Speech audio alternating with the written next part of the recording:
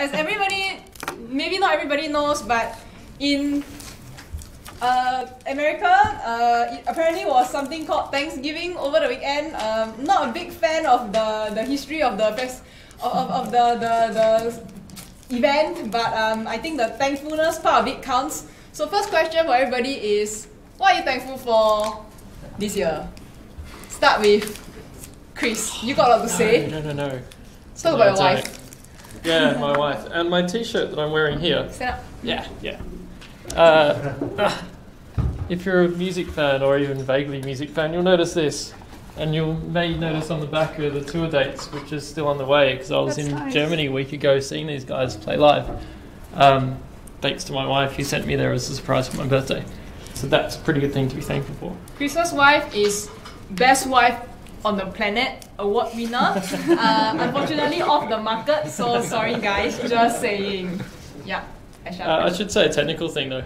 I was in Sydney a week before that at Web Directions Summit, and I saw two talks which have changed the way I think about the world. One was about how we deal with AI, the other one was CSS blocks, which even when you Google it you can't find it. It's basically the next thing from CSS modules into something else, where it's probably going to change how we write code, which is fascinating, but that was good. Aysha. I'm actually thankful for a lot of things. So, but the ones that are on top of my mind is I think the things that I've learned this year, and also the travelings that I made, the friends that I made, and also you know, a strong body. Yeah. Chen.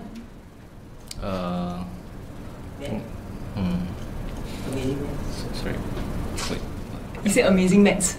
Amazing maths? Amazing math. Oh yeah, I think I'm thankful for my math. I still remember my math, I guess. Yeah.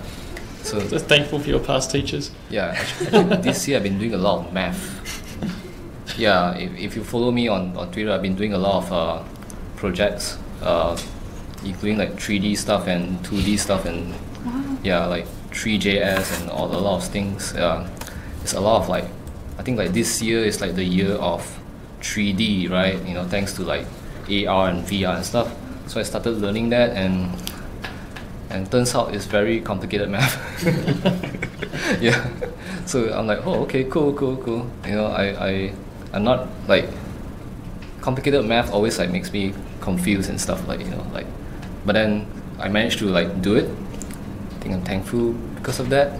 Yeah. Out of curiosity, how far did you get in maths in high school or university? I'm actually pretty good in math in school. Okay. Yeah, I'm always one of the top students in school. Yeah. Yeah. The reason I ask is because anything you learn, if you don't practice it, it just disappears. Yeah, that's why I forgot everything already. Forgot everything. So now I have to like bring it back again. Yeah. And yeah, if it's like troublesome, I'll like just forget it. Yeah. Anyway. Yeah, kind of cool. Yeah, a lot of projects. That's it, I guess. Yeah. I'm thankful for each and every one of you, because without you, we would not have made it to 2 years. So thank you all for being here. I know I say this a lot, but really, thank you for being here. So how was your 2017 in terms of front-end development? Do you want to go first? Huh? Cause like that. 2017. In terms of what again? Cool. Like front-end stuff. Front-end like, development. like anything memorable that you built, or any particular front-end technology that was interesting to you this year. So we want to be like current.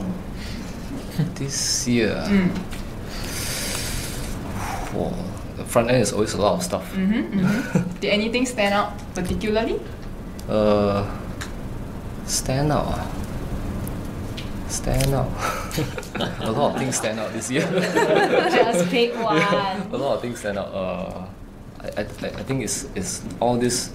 I mean, like this. I think this year is like this year and last year. I think it's like when people starts to like say that, oh, I have too many things to learn, right?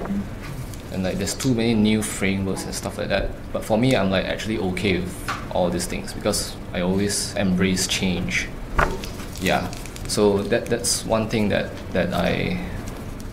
how I learn things. You know, like for me, I'll always continuously learn things. So it's like new things coming. I'm like, okay, fine. I'll look at it when I have time. If I don't have time, then don't look at it. Yeah. So in terms of front end stuff, there's like nothing really catches my eye. You know, like yeah, seriously, that it's always because for me it's like I've been working on front end for a long time, right? It's always that cycle of like, oh, whatever I learned this year will be deprecated in the next 2 years. Yeah. So it's like, so I've been doing front end for the past like 10 years. I think you're longer, right? It's like everything I learned in the past, right, are now like gone. And I'm like, okay, I think that's fine. You know, like I think it's this cycle that makes me feel alive. There's something very zen about this, and I think this is a good mindset to have, especially if you go on the web, because it's easy to get overwhelmed because so many new things come. Yeah. But like as Cheon says, the only constant is change. How about you? So professionally, I've been working a lot on performance at Wiki. Personally, I've been working a lot on animations and understanding things under the hood. For example, like GSAP and basically how they actually do things in GSAP and just playing around. Actually, I'm going to write a blog post about one of my experiments soon. So yeah.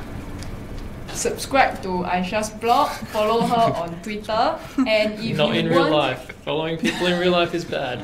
If you weren't here for the one talk that she gave at Talk CSS about her New Zealand trip, that's very interesting because she talks about getting into CSS animations, and it's really great, especially if you've always thought it was hard and wanted to try but thought it was too complicated. That's the very good talk, which is on Engineers.SG, so you can go and look for it. And yes, sir? I've been working at my current company for a bit over a year, which has been really different for me because it's my first time as an engineering manager. I've built a front-end team, hiring lots of people. Started out into React, we started last year, but lots of stuff this year, React, and all sorts of new things. The thing that really sticks to me is I've spent a lot of time debugging browser bugs, finding and fixing browser bugs, which is horrible, but it's good when you complete the cycle. And there's one that I'm finishing off at the moment that I started with a couple of weeks ago, which is a weird one in Safari, where focus and blur events fire repeatedly for no good reason at all. Took a lot of effort, but out of that I've filed a WebKit bug which has turned into a radar, so we'll never see it again. Thank you, Apple, for your horribly opaque ways. I've created an open source library with my solution with a React version, since that's what I'm working in, and now I'm forking the date picker where we found the bug originally, where it was exhibited. But this is awesome, being able to contribute in that way while at the same time fixing a production bug, because Safari crashes if you use our date picker. And it's not even our fault. But this is, it's been quite different where I've taken more of a support role for my team, which has given me the chance to tackle the really, really difficult things like that. And debugging browsers is not easy. Do not recommend. 0 stars. Great. Okay, for me, I do have a specific front-end thing, and that is the release of CSS Grid. So I am a CSS nerd. I read specifications, and I think 2017 to me was quite landmark simply because CSS Grid was officially released. I have been very lucky that I got the chance to talk about CSS a lot this year, and Grid featured in a lot of my talks because I really believe that CSS Grid is going to change the way that we build layouts. And we'll talk a bit more about speaking because I think all 4 of us on the panel have had some kind of speaking experience other than this funky little meetup. So we will talk a bit about that. It's a segue, guys. It's a segue for an announcement that we are having at the end. So hang in there.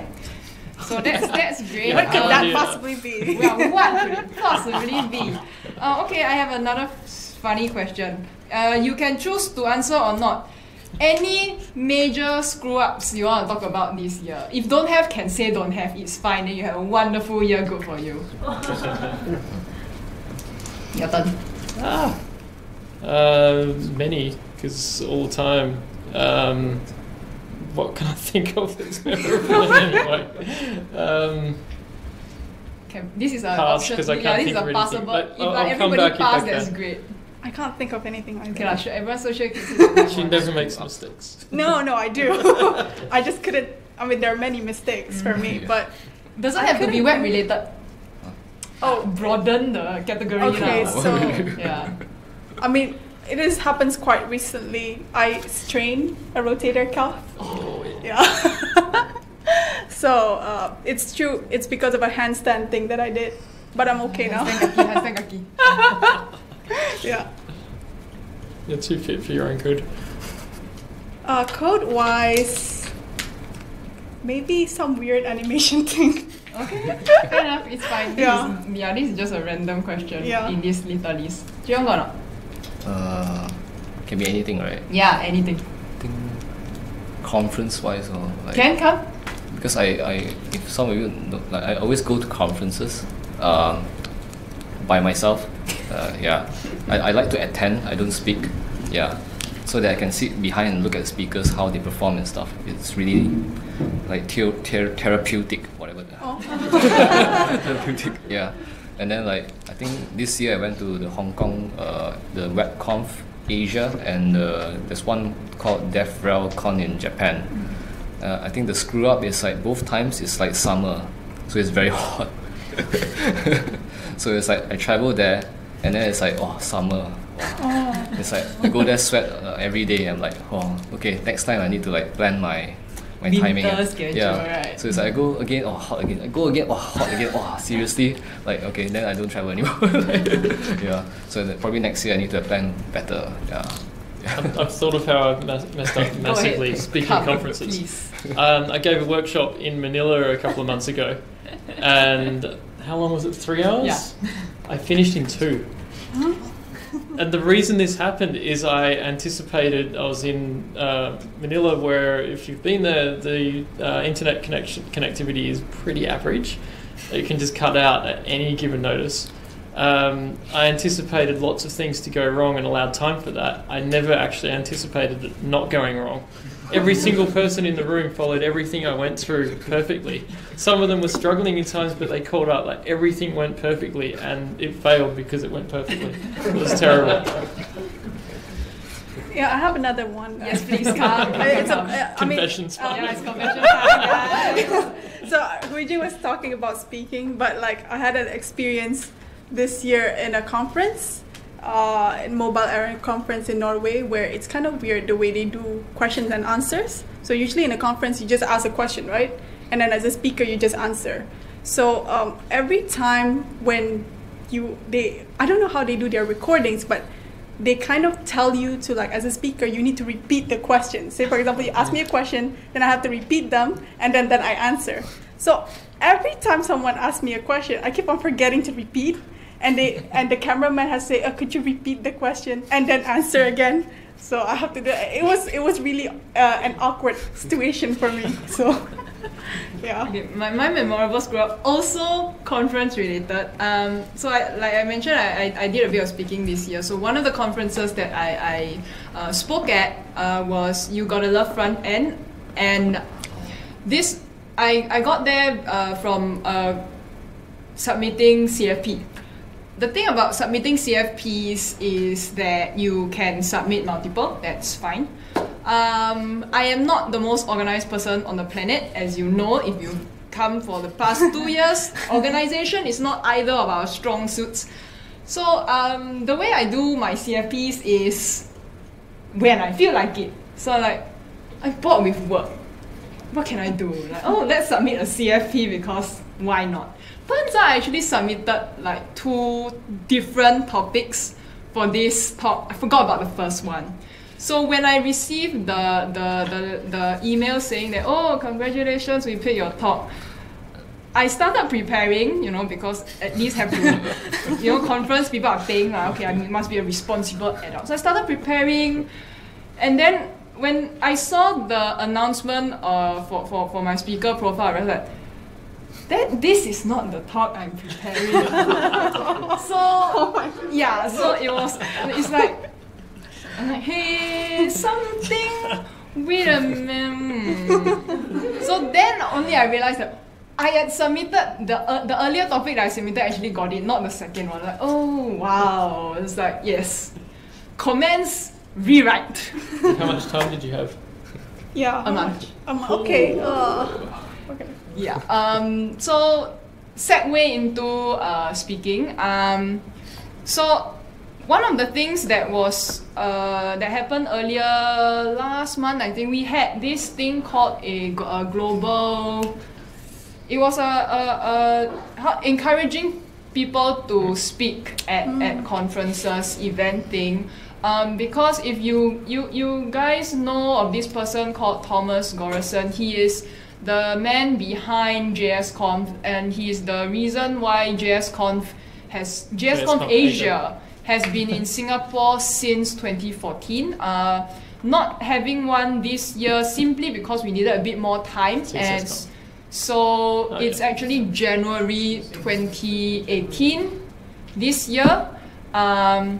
It's gonna be, I think, the biggest one to date, and one of the things that we would want to have is more local speakers, in the sense that we, at least in Southeast Asia, the number of web conferences you can count on maybe one hand, which is sad. Because if you're in Europe or if you're in America, you grab a calendar, you close your eyes and you throw a stone, you're gonna hit a day where there's a web conference. Not so much here. So what we want to have is that, and even though, you know, conferences have videos, none of you watch the videos. Trust me, nobody watches the videos. So it makes a difference if you attend the conference in person. So what we want is to not only have speakers from Southeast Asia represented in international conferences, we also want to have high quality conferences here, and we also want to sort of like boost local speakers. So one of the things that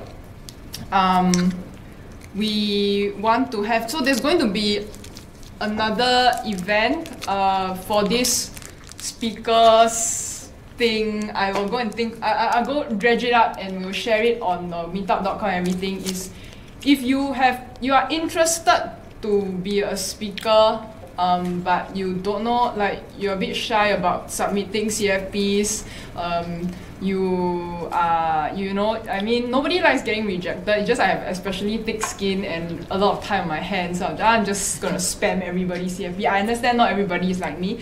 So yeah, if you need help in coming up with a CFP or topic or anything, I think this is something that we should all help each other with.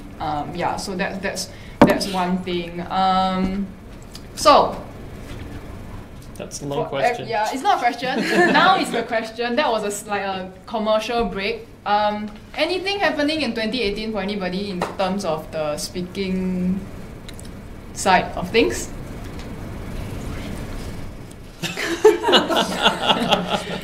Okay, chocolate eating means don't worry, it's early days. Yourself? Not sure yet. Okay. I don't you, know sir, have something to talk about? Workshop. In my past life, even in my current life, I've previously led a dev team of 3 people, and we looked after 100 sites, which we maintained no trouble. So I'm doing a workshop on scalable CSS. Basically, how to deal with so many different themes and still keep your sanity. So that's attached to JSConf, which we'll be talking about shortly. And like him, I also will be involved in JSConf Asia, which is going to be happening January 25th to 27th.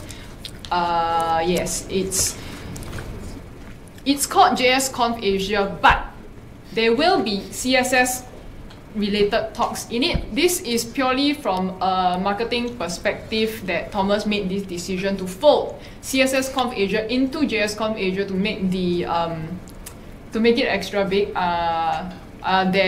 It's a marketing reason for it, but don't just because it's called JS Conf doesn't mean there will be no CSS. So don't worry if that's one of your concerns. And okay, segue time. So moving on, the next part of this is that together with JSConf, there's always fringe events like leading up to JSConf, which is like the big thing. The week before, there'll always be what happens is that everybody in most of the meetup communities, we will sort of like, okay, we'll agree to sort of host all our events like in the week leading up to JSConf. So if we have international attendees, they can sort of like attend all the different meetups, and every language seems to have its own meetup because Singapore is great at hosting meetups thanks to wonderful people. So we are doing that as well. So announcement time. Okay, sorry, I have to flip a couple of slides, so I don't care. Y'all can look at my beautiful slides. So our announcement is...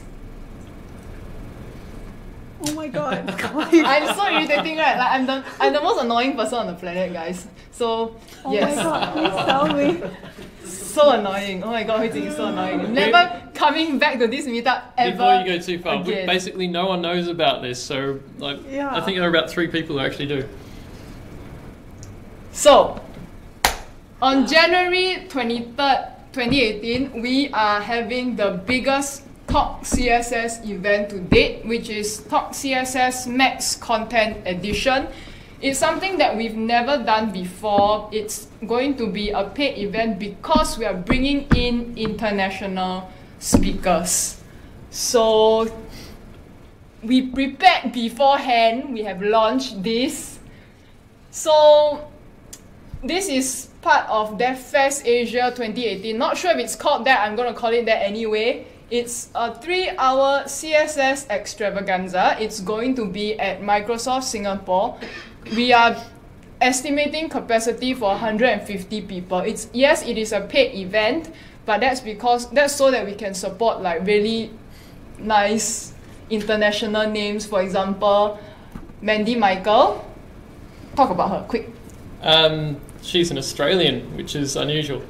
She is from Perth, which is even more unusual. I'm gonna throw something at you. Be serious. Mandy has done some awesome stuff with creative fonts and things like that. And not as Hui Jing was talking about variable fonts and what's the other one?